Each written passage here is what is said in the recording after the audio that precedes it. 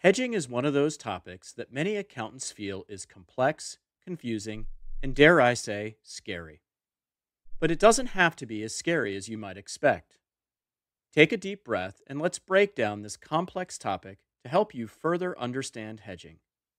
Let's start with, what is hedging? Hedging is merely mitigating risk. One of the simplistic examples of mitigating risk that we can all relate to is insurance. If you own a house, it is a big investment, right? If your house burns down, that could be catastrophic to you.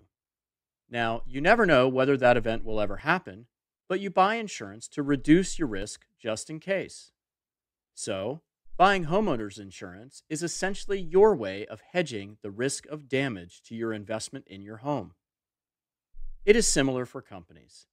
Companies are exposed to a variety of risks which they monitor and may choose to manage or economically hedge, usually through the use of derivative instruments. So, that is a basic introduction to hedging. Of course, it does get a bit more complex, and we will go further down the rabbit hole in this course to explore hedge accounting and the intricacies of the accounting guidance in ASC 815.